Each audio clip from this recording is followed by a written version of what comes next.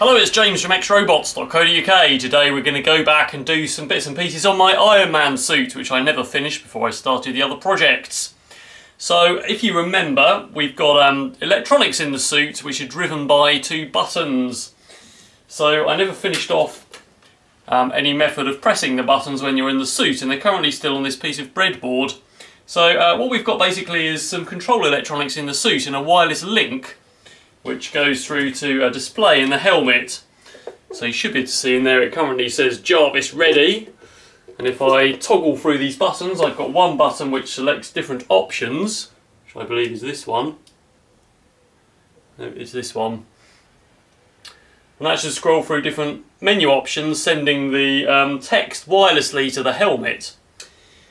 And the other button basically selects the function. So if we go to open and press the other button, we should find it opens, and if we scroll through, so it says the next function, which is close, and press that, and it should close. And we can also turn the eyes on, so they come on when it closes, and we can turn them on. Obviously we could program it to do anything, so I could program them to stay on, but to save battery power I have them turn off afterwards. And I can also activate the unibeam, so this helmet is completely wireless. We can send arbitrary messages to it as well. So if I scroll through to unibeam and hit the other button, it powers on my extremely bright unibeam, which has got 60 watts of LEDs in it. It doesn't stay on for long because it does drain the batteries, and it also blinds everyone.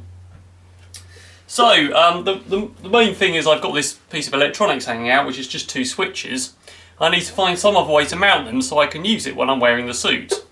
So my original plan was to put some switches in the hip pods, which go just above the thigh panel there on each side. So the plan was to have a magnetic reed switch in each of these, which is activated by a magnet, either in the cuff or in the finger of my glove. So I can basically toggle each one by just touching it. So I can have one of the hip pods to scroll through the menu and the other one for activating the function. The only thing I didn't think of at the time was in fact that these side panels, which hold the thigh together, are held on with very, very strong magnets. So obviously the problem with putting a magnetically activated switch in here is that it will probably be activated constantly due to the proximity of the magnets in here. So what I'm in fact going to do is build a mechanism so I can actually press these switches, which are very low profile switches, which you actually press the top there. So I'm going to build a mounting underneath these hip pods so we can press the whole hip pod down very slightly, and that'll activate the function rather than it being magnetically activated. So here's a CAD drawing for a piece I'm going to 3D print. And my printer is a Lulzbot TAS, and it's a very special TAS because it has dual extruders, and that means that I can print in two materials at once. One of the extruders on my dual extruder setup is actually specifically for flexible material. So that means I can print a wheel with a tyre printed on it in one piece, and various other hybrid prints that are part rigid and part rubber.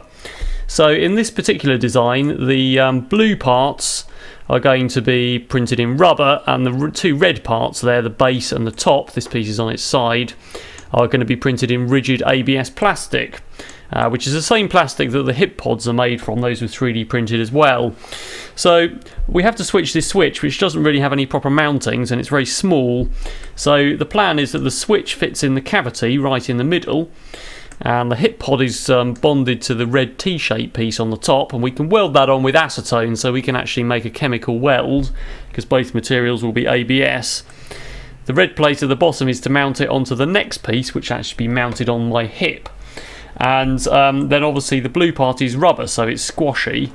So as we press down on the top on the hip pod, we can depress the switch.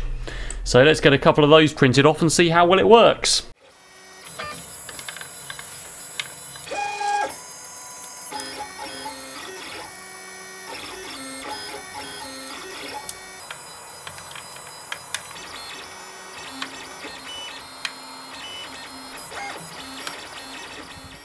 So here are the two parts I've printed.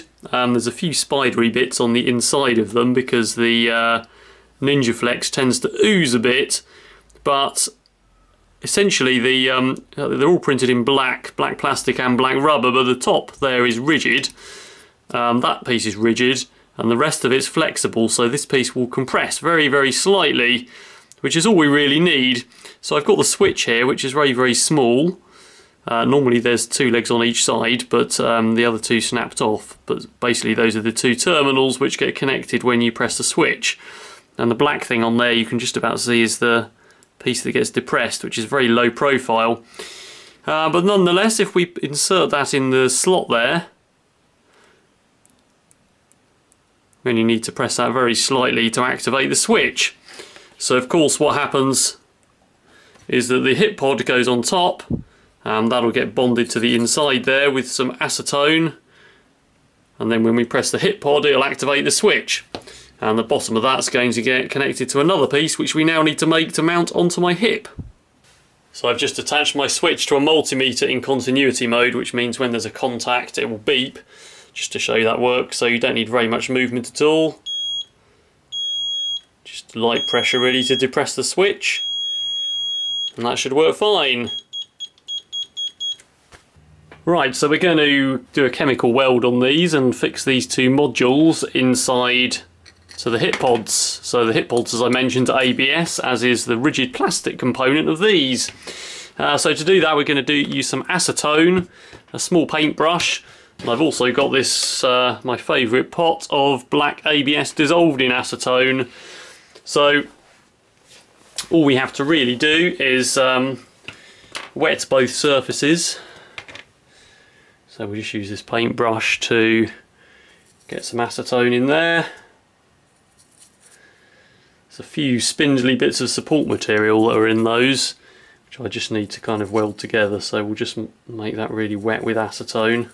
As well as the top surface of this, we'll just put some acetone on there, and then I'm going to apply some of the lovely black gunk in there as well to sort of fill the gaps, because the inside surface of the hip pods is a bit rough.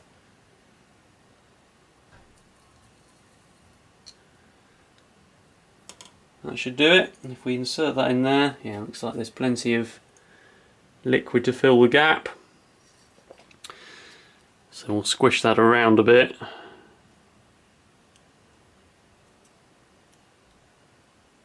Try and get that in the middle as much as possible so the rubber can still bend. And we'll do the other one and leave those to set up. Acetone evaporates quite quick, so should make a strong chemical weld within half an hour or so. So I've printed a couple of other bits of plastic, which are these 2. I printed that bit a bit high, and I've just measured this up against the suit and decided to chop the tops off, which is what these are. So they were on there, so I've just split it on the layers, which, as you can see, the infill inside, giving that a bit of a sand. Basically these are going to hold some connectors, which are these. So that's going to be an electrical connector to the switch, and of course the hip pod is going to mount on here, so I'm going to acetone weld that bit of plastic on the bottom onto the stump there, which means that this piece will get pressed down right in the middle, which will press the switch really easily. And these things are going to be then mounted onto the side of the hips, just above the existing hip side panels, the ones I showed you earlier that are held on with magnets. So they'll be attached to the legs, and when I put the suit on, I'll then plug in the wires that go to the back of the torso where the electronics are. So I need to get the switch soldered onto that connector for each one, which I've got just here, and get those acetone welded on to make up the modules. So those are my switches installed. I'll just be checking those with the meter to check the joints are okay. Sounds pretty good. So that piece is going to get obviously slid into the hybrid rubber and plastic cavity, and this piece stuck on there. Right, so I've got all the bits of the suit here. I've attached the hip pods to the top of the thigh there. They're just basically glued onto a block of foam so that they're nice and stable. And we've got the switches attached to the, obviously in there, and the connectors attached to the torso so they can plug into the top there. And then obviously that's the switch that activates the electronics. So I just wanted to talk about undersuits as well. So my duct tape dummy has a black undersuit on, which is the one that I've been using for a while. I've also got some red undersuits. So I've got this nice glossy one, although it's not really the same red as any of the rest of the suit. So I'm not sure whether to wear that really or not. I've also got a plain red one, which is probably a closer match. However, my neck seal is still actually black, so I've got the black undersuit here, and at the moment I've only got this Stormtrooper neck seal until I sort out building the proper one for the suit, and the gloves as well are actually black. So for now I'm going to wear the black one, but in the future I'm going to wear the red one when I've actually finished off the rest of the sections. However, as the suit stands, it's actually the first time it's fully wearable in one piece. Although there's a couple of extra details to make. Obviously now the electronics are sorted, it can be worn and function. So let me put it on and I'll show you what I've got so far. Right, so there's the whole suit together. Hopefully you can see all of this in the shot. I've got all of the pieces. Obviously there's still some painting to be done on the back. I've got a mirror just out of shot here so I can see myself. It looks like everything's in place. You'll notice I've got one hand missing, and that's because it's the only piece I can't put on by myself, because I need my hand to put my chest plate on, and then I can't actually put my hands together to put the last glove on. So I'll need a helper to put my last hand on, which is just here. Obviously the hand plate is still attached to the suit on that side, and this one is my clever flip-up one, which opens the weapon on the top when I move my hand that way. And if I do it right, I can flip my hand back with the use of some magnets and a clever mechanism. You can have a look in my channel to see that. So it's feeling pretty comfortable actually. I'm not overheating yet, and it is the heat of summer, so it's pretty hot in this room because it's a loft room. So yeah, we should be able to activate the hip pods now to activate the functions. So if I press the right hip pod now, I'm already on the close part of the menu, so it should shut. Not sure what happened there. So that's turning the eyes on. Let me just shift through. So there's open. Sounds like my faceplate's got jammed, but never mind. I'll have to look at that in a moment. Let's see. Right, that should be unibeam. Yep, looks like it's on.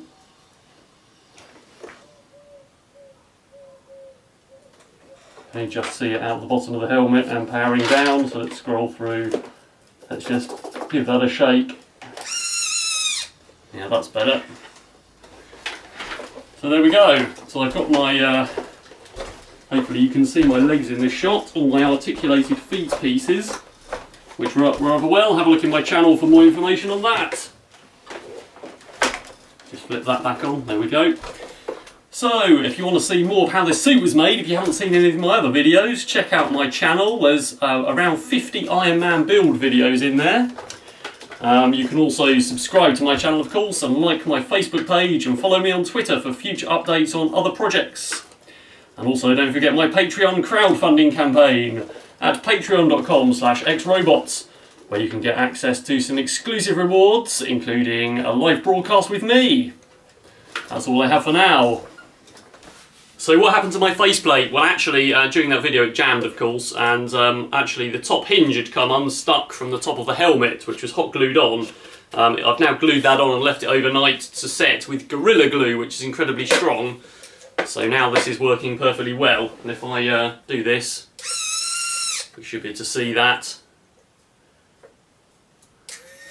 It's pretty smooth in operation. So I would refilm the last part, but it took quite a while to get the suit on, so I'm not going to.